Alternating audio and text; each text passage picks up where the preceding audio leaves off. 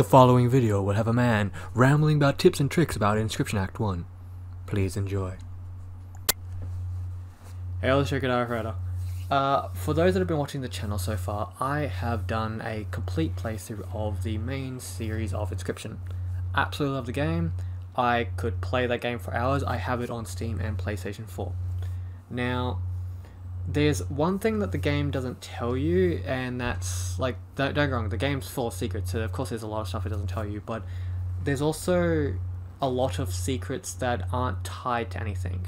Like, they're linked to maybe secrets that you have to do to go further in the story, or there's just some that aren't connected at all to the story or aren't connected to achievements. Like, for instance, there's certain cards that have special interactions with other cards, but unless you physically do that, you've got no way of knowing that's actually a thing. So that's pretty much what this series is going to be. I've played the game extensively, and I'll be honest, I've dicked around with it for so many hours on end. I've basically broken the game constantly, and I've been sharing photos on my Twitter and Facebook, and it's been hilarious. But one thing I will say before I get into the tips and tricks is there's two things I will not be covering. For starters, I will not be covering any secrets or such that would pretty much be story related. So, for instance, the stink bug, as I just said. Yeah, I'm not going to cover that to the dagger with the wolf or anything like that, or the puzzle boxes that you have in Leshy's room where you have to match up the tiles in the right way to get 5 damage. I'm not going to talk about any of that because technically you need to solve them anyway for progression of the story, so they're story related and they're not technically a secret, like with the save code for the stink bug. All of that you technically learn just by playing the game. They're not stuff that you would just randomly stumble across, or there's not stuff that you aren't properly told. So I won't be mentioning any of that. And for the other thing I'll be mentioning is at the very end of this video, the Ouroboros, the most powerful card technically in the game, and one that you can abuse very easily in any act of this game, I will show you one of 2 ways to abuse it at the end of this video. So if you're interested in seeing how to make the Ouroboros broken in Act 1, look forward to the end of the video because I will be sharing that in detail, especially because by that time I think I would have shut up. So for starters, the tip number 5, limit your deck. Now, at least for the first 2 runs, if not the first 3 runs, you're not supposed to beat the game, especially on the first run. For those that have played through the game, if you think you can then drop into a new game, run straight to the safe, get the stink bug and do all of that, you physically can't, because if you try to use the code on the safe during the very first run, you're going to open it up and there's going to be a pile of meat. That doesn't work. And the other part of this is, during the first 2 runs at least, you're going to go against what's called the Unbeatable Bear board. Now, this pretty much is just a board where he plays 8 grizzly bears that have flying defense, which pretty much, it's beatable, don't get me wrong, myself and others have done it, but technically it's not supposed to be beaten because you physically don't have the ability to progress to Act 2 at this current stage. You haven't gone to get the process to get the knife, which you need the stink bug for. You haven't got the thing in the cuckoo clock. You haven't got any of that. So what you should do in your first at least 2 runs, when you know you can't technically beat the game, is limit your deck. Because for those that haven't played Inscryption, when you die in a run and you don't get all the way until, if you don't get all the way to Leshy and beat him and you actually die anywhere, or just die against Leshy, you will be given what's called a death card, which, when saying, after he drags into the next room, you'll start to make it where first he'll give you 3 cards from your deck, you'll pick a cost from one of them and that will be the card's cost. The next one will be, he'll pick 3 creatures from your deck and he will tell you to pick one of them to mark your card's health and attack. The final one will be the sigils, which is the abilities the card has.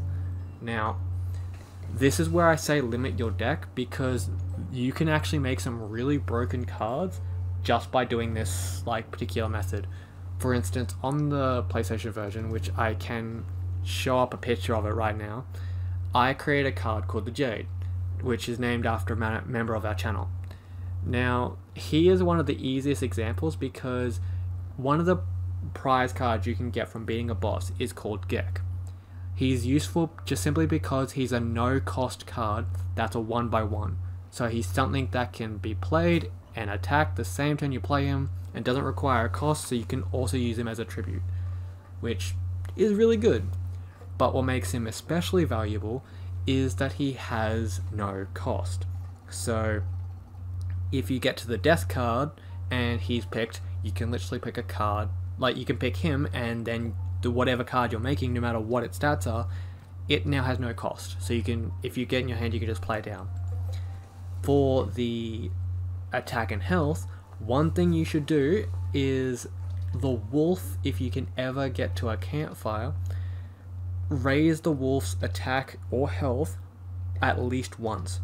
I don't think at the first 2 to 3 round, like 3 pathways of it, I don't think you can go more than like 1 upgrade per campfire, because I think that's like unlocks later.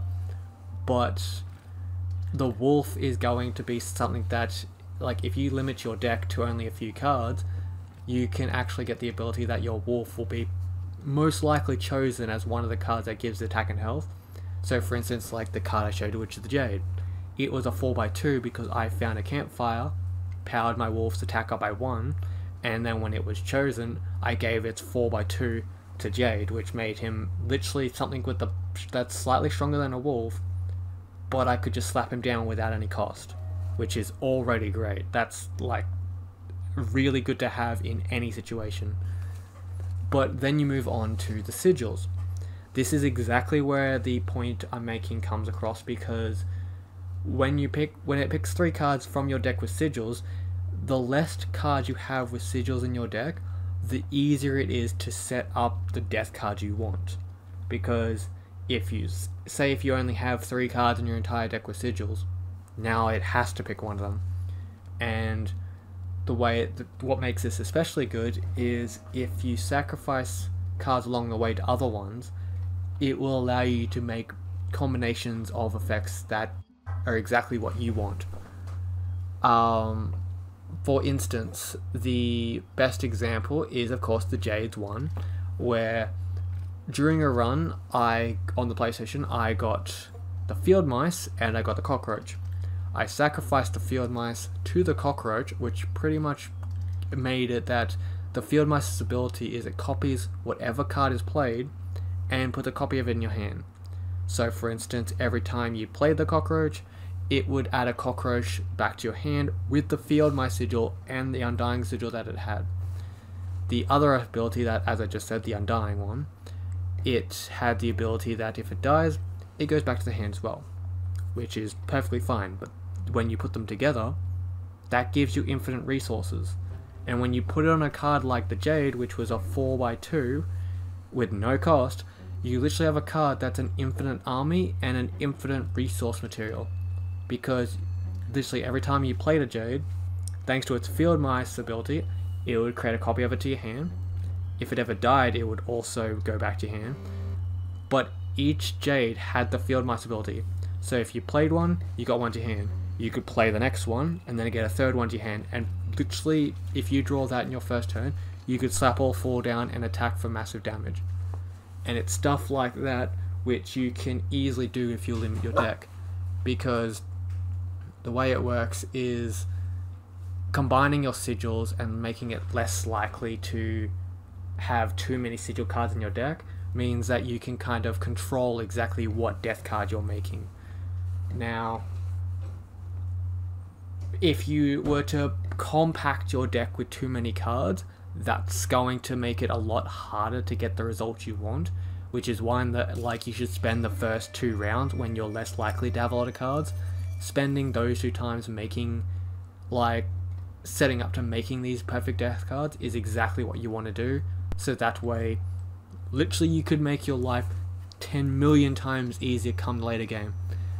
A perfect example for a combination which, if you can literally pull it off and put it on a card, is equally as good as a Jade, which the Black Goat and the Cockroach. You probably won't get the Cockroach in your first run because it's a bone card, but you'll probably be able to get the chance to get it in your second run when bones are introduced. And what happens is, if you can give the Cockroach's Undying ability to the Black Goat, you literally have an infinite resource material, which that's something that you'll see later in this video if you watch all the way to the end. Where it's like the Black Goat can be sacrificed for almost anything, and being that it's also Undying, it keeps going back to hand, so you've got an infinite way to summon the most powerful card in your deck. But that's pretty much the long and short of that tip. So moving ahead, you've got the puzzles. Now, as I said, I wasn't going to discuss the puzzles or the certain particular ones that are related to the story, but there are some that you may not know actually exist. For instance, the one thing the game doesn't tell you is the Cuckoo Clock has a second compartment at the top. Now, if you set your clock to 11, and I mean just straight up 11 o'clock, what will happen is the top part of the Cuckoo Clock will open up and give you a ring. When you start Inscryption, do this straight away. The moment you can stand up, run to the Cuckoo Clock and activate that, because what it will do is, if you put 11 o'clock into the Cuckoo Clock and it spits out the ring, you will keep that every single run. You will never lose that ring.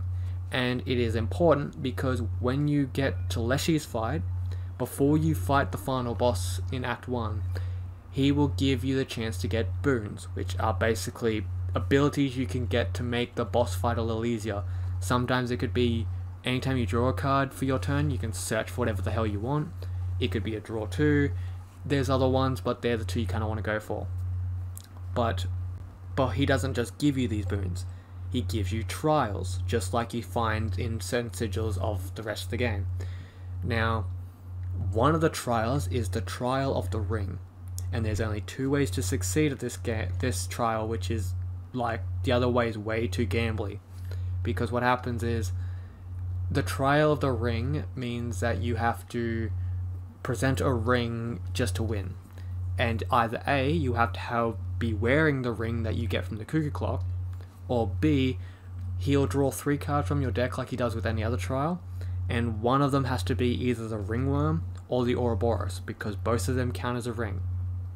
If you do not draw either of those cards, you fail, or if you don't have the ring, you also fail, because like you need one or the other. However, if you have the ring, like if you get the ring from straight off the get-go, you pass, and you will never lose the ring. So pretty much any single run you do, if the ring boon shows up, you just select it, you win, and you can get to pick your boon. So that's just something to keep in mind, because it's rather perfect, and it's something the game doesn't tell you about technically. Like, it's you kind of can tell there's a top compartment, but you don't really get like notifications on it at all until Act 3, when there's a like little secret that tells you that the Cuckoo Clock has something extra, and that's for an entirely different secret. So like that's just something to keep in mind. Other things involve, like as I said, I wasn't going to discuss the cardboard, like the card boxes, or the wolf knife, where you get the you do this, get the knife, so that way you can progress. However, the painting is different. The painting will, like, every time you get up, you can see the painting, and every single run, the painting will be different. And what it'll display is, it'll display pretty much what your field will look like, and it will be telling you to put 2 certain cards on the field. So you look at those cards, and if you can pull that off, go for it, because it will give you benefits.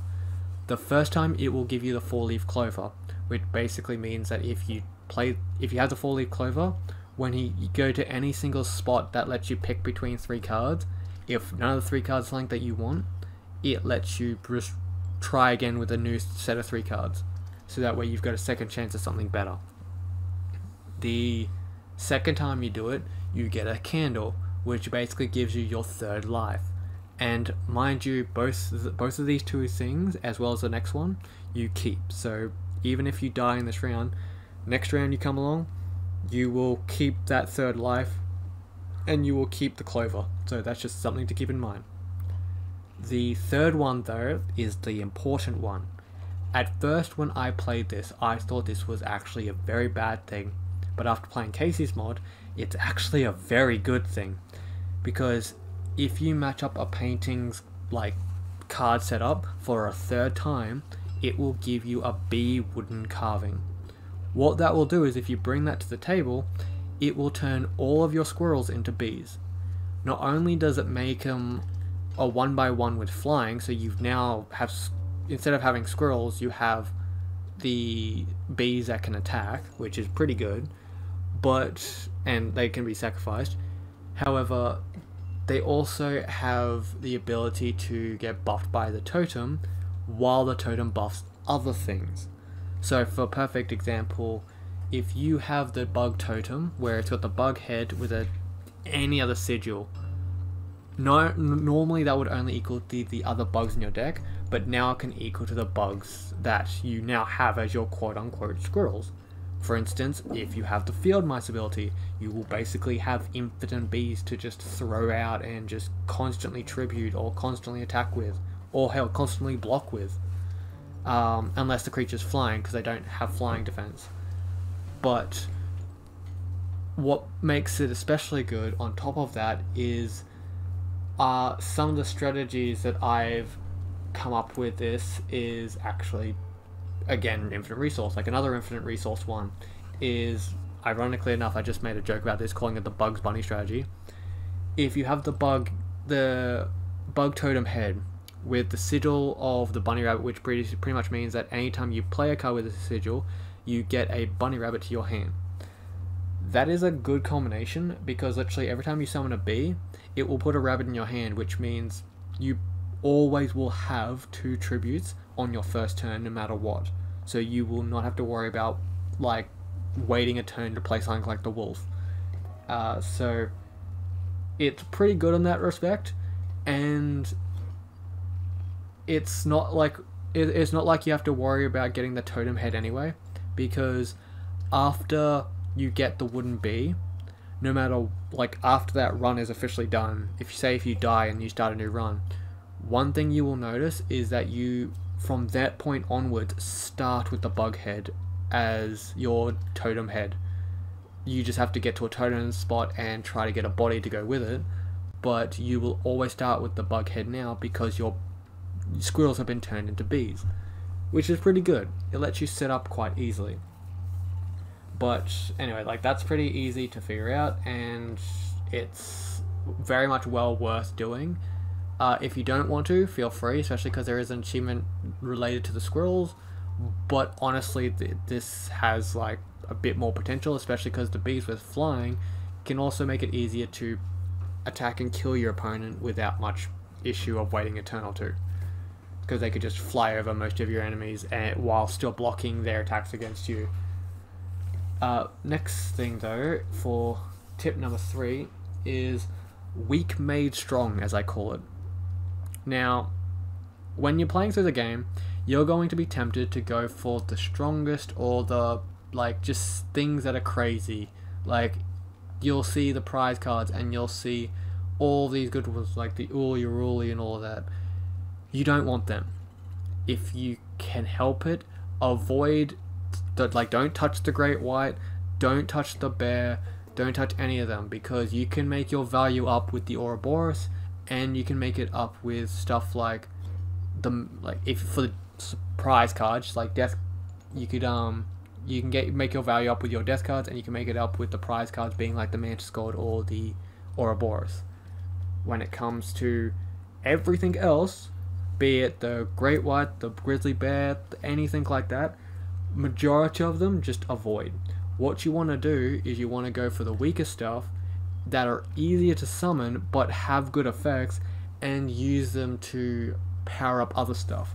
For a few perfect examples is like the ants. The ants are very easy to collect if you're aiming for them, and they start off as weak, but the more ants you have on the board, the stronger they get. So if you have any one of the many strategies I could mention that give you the resources to play more than one ant, you basically can give yourself that full-on onslaught like straight off the bat, because the ants each gain 1 attack per ant on field. So if you have 4 ants, they all have 4 attack, which turns something weak into incredibly strong automatically. But especially what you want to do, this entire point is not just to make them alone, but to power them up with other card sigils. Like if you put certain sigils on the ant, like the death touch where they'll kill anything they hit, that's great, because then you're just perfect able to steamroll people. Or the Warren. The Warren is a card that when you tribute a card, you play it and then it adds a rabbit to your hand. One thing the game doesn't tell you though is if you were to put a sigil on the Warren, the bunny rabbit will also get the sigil. For a good example is if you tribute the black goat for the Warren, and now the Warren is a triple blood cost, meaning that you can sacrifice it for almost anything in the game.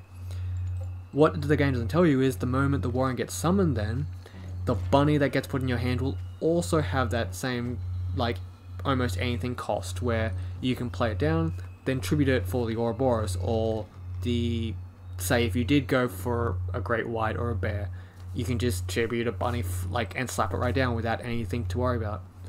So you got stuff like that.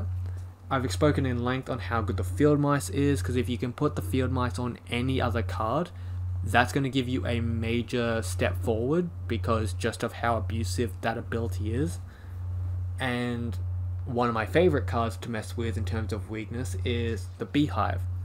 The beehive is a beautiful resource machine that you need to abuse.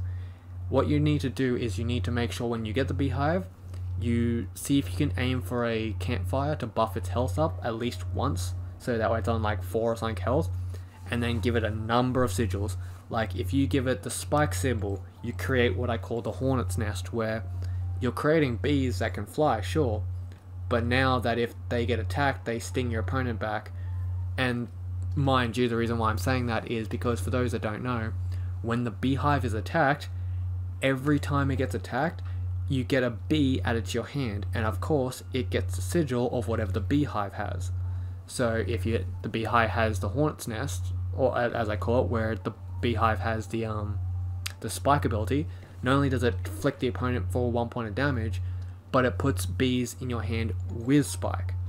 Or it's like if you give it the blood cost, or if you give it the field mice ability for infinite resources, or the undying ability.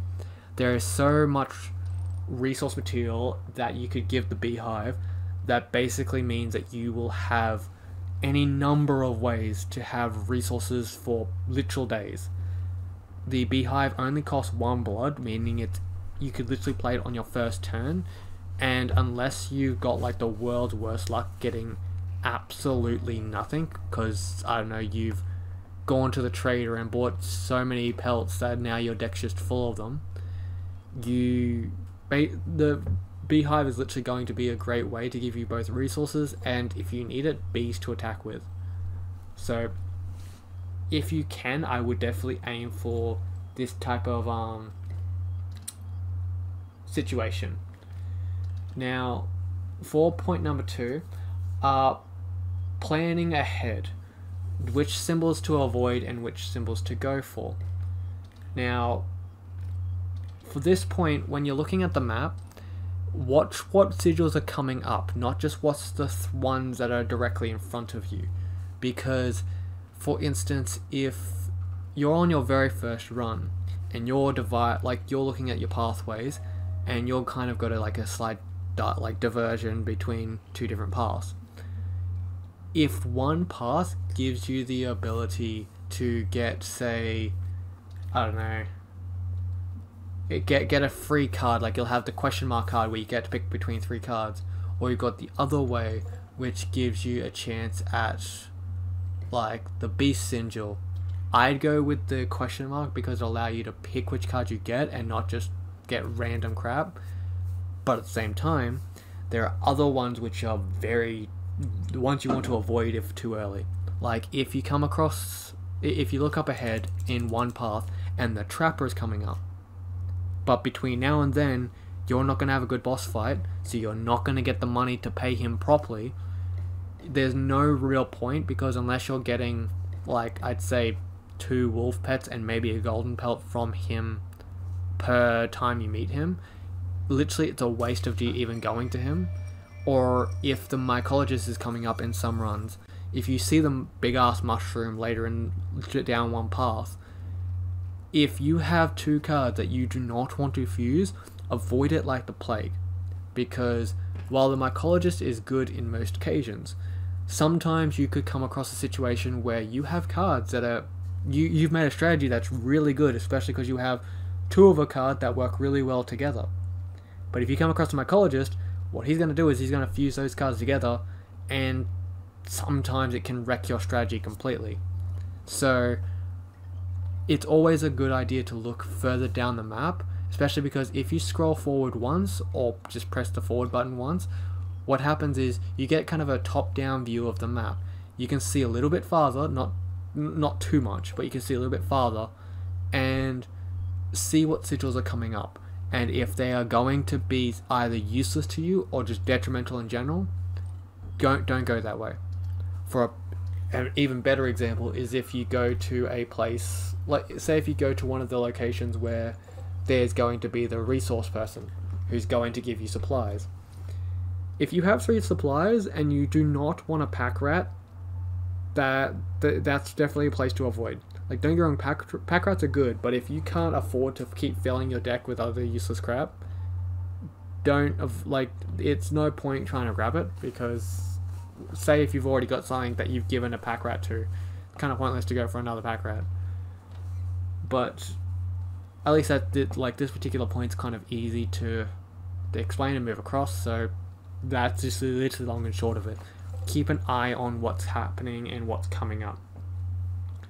But then we move on to the final tips and tricks of this video, which is the hidden secrets, or in this case, the cards that have abilities that you don't know about, or you might not have known about. Now, for those that don't know the Ouroboros and its abilities, it's pretty much the easiest one to get out of the way. The Ouroboros is the only card in the entire game that has an extra bit to its effect that is not written anywhere, except for like descriptions of the Ouroboros, because it has the Undying Sigil, which for any other card, when that card dies, it goes back to the hand. However, for the Ouroboros, the reason why that's different is because every time it dies, it does go back to the hand, except every single time its attack and health will go up by 1. And that stays no matter what run you're on. So if you, during one run, you power it up to like 5 attack and health, but then you lose that run, next time you come across the Ouroboros as a prize card, it will have 5 attack and 5 health. So you can literally keep buffing it up, which you'll see me do like in preparation for Act 2 later on in this video. But the Ouroboros is the only card in the game that has this ability, and it's a really good ability. It also applies to I found out how to do an infinite Ouroboros loop with said situation, so it's a lot of fun. I don't think I did it on this video, I did it on my PlayStation 1, but one situation I did was I applied the Field Mice to Ouroboros, and this is one of those interactions where the game doesn't tell you can do, especially because if you didn't know about this interaction, you would never know about it. The Field Mice allows you, as I said, to copy whatever gets played that has a sigil. So if you put that on the Ouroboros, you basically can give yourself an infinite amount of Ouroboros. And why that's especially good is because the Ouroboros themselves all share the same attack and health no matter how many you have, because technically there's only one in the game. So if you were to play one, and then another one gets added to your hand, and say that you then tributed that Ouroboros for like a Mantis God, the Ouroboros that you just sacrificed goes back to your hand, but now both the ones in your hand have 1 extra attack and 1 extra health added onto their stats because they both share the same stats. Other cards to include in like that little fun interaction is, for instance, the Mantis. There is just a normal Mantis in the game which can attack 2 different ways, and with that particular card, there are many cards in the game that have what's called the turn sigil, which after 1 turn of being on the board, they evolve. It's like raven eggs into ravens, or it's usually wolf cubs into wolves. There's a whole bunch of different situations with that, but the Mantis is literally the only card in the game that goes a step further. Because if you put that sigil on a Mantis, it evolves into the Mantis God, which is basically already powerful, and it can attack 3 different ways. The only difference is it's going to be even more powerful than a normal Mantis God, because every other card that evolves just turns into the card with the same stats as the card would normally have. Whereas this card, the Mantis God usually has a 1/1 that can attack 3 ways. With the sigil that evolves the card, that's no longer the case. It actually gets a bit stronger. So that's just something to look forward to if you want to play around with that. And if you have the bug totem, like I said earlier in this video, you give it an extra sigil, so it's got even more abilities to screw around with. But then you have the final thing about this point, the campfires I mentioned earlier that allow you to buff your creatures. There is a risk, I should mention, of them, where later on you'll find that you'll be able to start you'll be able to power up your cards more than once. So like after you power it up, it will say, do you want to stay on the fire a little bit longer to try to get more benefits? Now normally on certain cards you would choose to say no, because that is definitely a gamble, because the reason why they say they offer that is because at random times your card will then just be randomly sacrificed. It'll be removed from your deck and you will basically have it deleted from that run. You can probably come across another version of that card later, but it will be gone. Now there's actually a way to get around this and then make later campfires actually just free buffs, because there are certain cards that have a unique interaction with those campsites. If you were to put a ringworm or anything with the death touch ability, which for those that don't know, it basically is what it sounds like, where anything with the death touch, if it attacks an opponent, no matter what their stats are, they will instantly die from pretty much after the attack. It's guaranteed, unless you're in the cases mod where there's an ability that counters that. But in this particular case, with the ringworm and the anything that has death touch, if either of them are fed to the tribespeople and you actually manage to, well, have them die, have them actually kill the creature, and you get bones for it, the next time you hit a campfire, mysteriously all the tribespeople will be gone. They will, all they'll say is maybe it was something they ate. It's pretty much telling you that your last stunt had killed the tribespeople, and now from that point onwards, any campfire you find, you basically get free buffs. And this actually relates to my previous point of planning ahead, because if you kill the campfire people quite early, it means that you can actually target and aim for campfires during the rest of your run, because you'll know you're going to get free attack buffs or free health buffs for nothing. No cost, no nothing, because the tribespeople are dead, so the only risk is gone. So that's just something to keep in mind. And as I said at the end of this video, you'll see an infinite Ouroboros loop.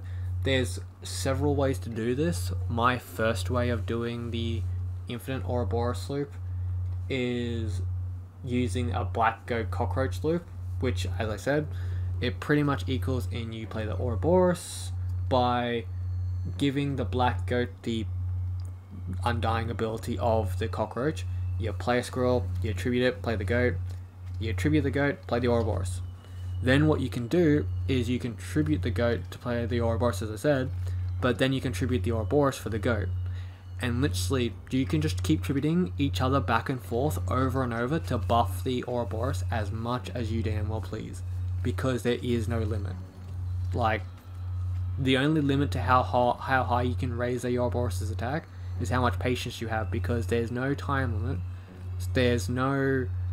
Because the Black Goat only has 1 blood cost, it can tribute only the Ouroboros to summon itself, and then you could tribute the goat to summon the Ouroboros, and thanks to the goat having the Undying symbol, thanks to Cockroach, just like the Ouroboros is the Undying symbol, it's basically an infinite loop between the two, going back and forth constantly until you're at your desired attack. So it's an easy way to get the Ouroboros to an infinite power. And the other way I did it, which I did on the PlayStation, was, as I said, get the Jade. He had the Field Mice ability on the Undying, so he was basically just infinite resources, and I pretty much just did that until I think I had the Ouroboros with also that had the Field Mice, and what happens is I sacrificed 2 Jades, played an Ouroboros, sacrificed 2 Jades, played an Ouroboros, tributed both Ouroboroses for the for another Ouroboros, so that way he got the buff, and I literally just kept repeating the process, because Jades were infinite fodder, and you can tribute Ouroboroses for other Ouroboroses, so you just keep going back and forth over and over again until you got the desired attack you wanted. And this is also kind of linked to the whole planning ahead, but this is for like an entirely separate stage, because the one tip I could give you as a above all tips is, if you play Inscryption Act 1, if you can, play the Ouroboros and buff him up at least to probably like 10 attack, if not more, because that way he's literally something that will wreck Acts 2 and 3. But if you can, raise him as high as you can have the patience for per round, because the higher he is per round, the more advantage you're going to have during the following act. For instance, in this particular, at the end of this video, you'll see I loop the hell out of it and power the Ouroboros up like an insane amount. I don't remember how high I made him go, but you'll see that at the end of the video. But yeah, so if he's above 10 attack, he's going to be easily able to do plenty of demolition in Act 2, and Act 2 is actually where there's another strategy to buff him up even further, because there's ways to literally abuse the hell out of the Ouroboros for Acts 1 and 2, and then Act 3 is really when you just want to use him to destroy everyone, because he's actually not that hard to get in Act 3. Every act he's pretty easy to get, but still. So at least in the end, that's pretty much what I have to say. I hope some of this has been helpful and or just entertaining at the very least. If there's anything that you guys didn't understand, or if there's anything you guys have questions on, feel free to leave a comment down below, because I will be watching the comments and I will be happy to answer any questions you guys have. But for now, my friends, hope you guys have enjoyed the video. Again, if you want to see the infinite Ouroboros loop that I do for this particular run that you're seeing behind me, feel free to watch the end of the video. If you don't want to watch the end of the video, that's fine. This is the end of where the tips and tricks is, so it's just up to you whether you want to see it. But yeah, hope you guys have a good day, and I'll see you next time.